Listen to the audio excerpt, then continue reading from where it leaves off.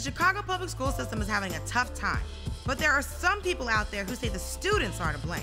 In Chicago, there's no incentive for kids to go to school. They would rather make money selling drugs and guns. Okay, angry news lady. But you know what? Let's hear from a recent graduate. I am donating $1 million to CPS. That's Chance the Rapper. You know the dude with the Kit Kat commercials and the Super Mario overalls? So why is this guy giving his hard-earned candy money to a public school system?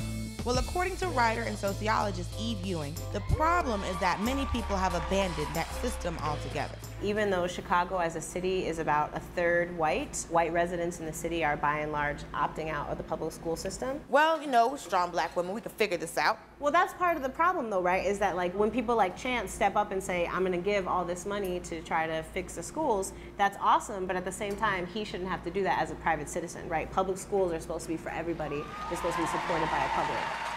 Yeah, America don't work that way. I know, it's a bummer. That's one way to put it. And Chance and Eve would know. They both went to Chicago public schools, but they share something else in common. As students, they had some outside help from Young Chicago Authors, a nonprofit after-school writing program. So I sat down with poet and artistic director Kevin Cobal to find out more about YCA. We believe that young people are the best documenters and the best experts of their own experience, and that as a civic society, we should probably be paying attention more closely to what young people are saying.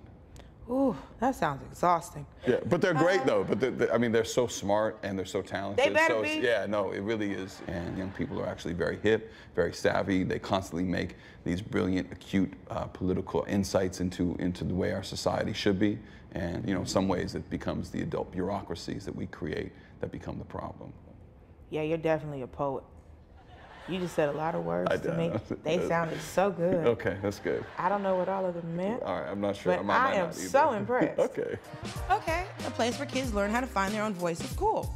And YCA's annual youth poetry competition, Louder Than a Bomb, is the largest in the world. I just had one problem. We run the longest running youth open mic in the world. Open mics? Open mics? Those things where people get on stage and speak a bunch of bull.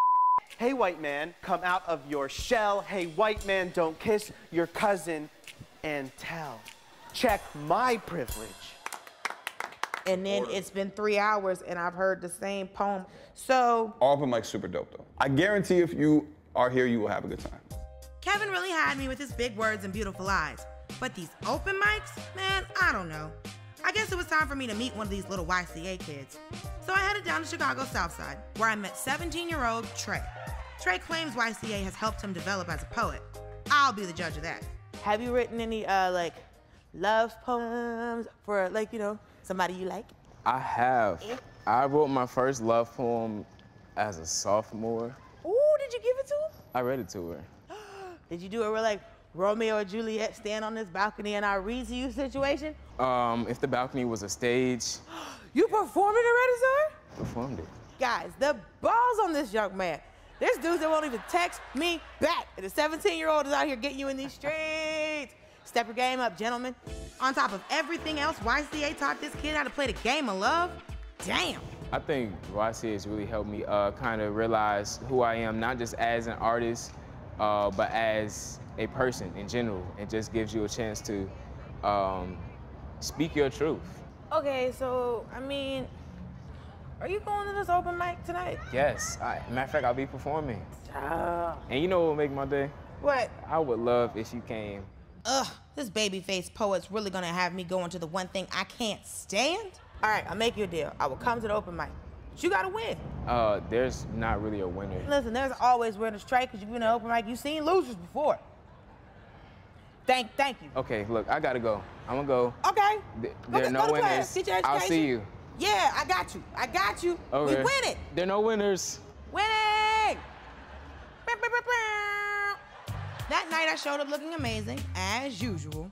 But I gotta say, when Trey went up on stage, I was nervous as hell. The following is a letter to poetry to earn my spot at the table. Dear poetry, baby girl, you are fine.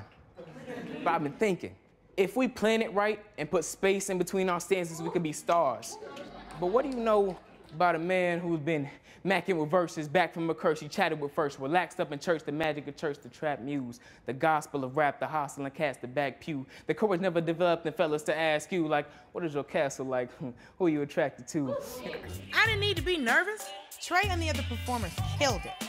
And instead of treating these kids like a bunch of hoodlums who don't care about school, maybe we should be helping them develop their voice, just like YCA does. Oh, and I guess I was wrong about open mics too. There's at least one of them that doesn't suck. Thank you.